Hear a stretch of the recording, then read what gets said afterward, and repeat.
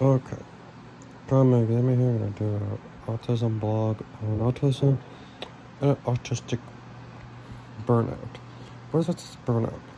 Sometimes we just get burnt out because we're masking a lot of things, like masking if we're like sad about something, or masking well other emotions, or emotions are just became too much that we're just getting burnt out. Like lately, I'm burnt out. I miss my grandmother. She died back in the spring. Yeah, I've burnt out from that. You don't have to worry, I'm just burnt out. I'm just gonna do things for me, and I'm burnt out, but don't have to worry. I'm doing a painting which helps with autistic burnouts, because we're just focusing on that. And a lot of things during a burnout don't scream at us, and if we say we like something, we do, but if we don't sound excited, we probably are excited, but just that we don't have enough power to show it because we're burnt out. But don't have to worry. Autistic burnouts can happen many things. You could be sick.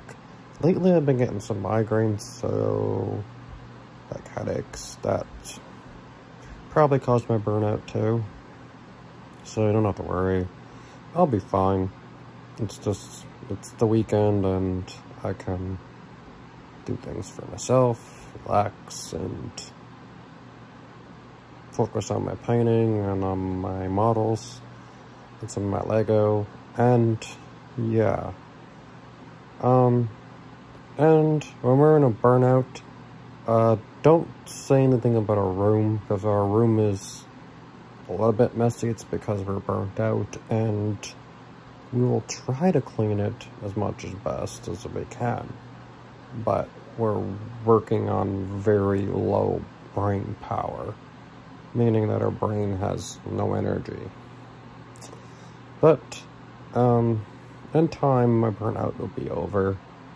I get them once every couple of weeks. It's been happening. During Europe I wasn't. I was jet lagged. I wasn't burnt out. I was jet lagged the first day, but yeah. But right now I'm just burnt out because I miss my grandmother. I've been masking crying a lot. Like I've been masking it.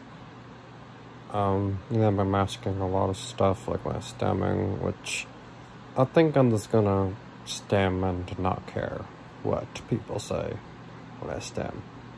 Well, that's the end of this vlog. I want to tell what an autistic burnout is.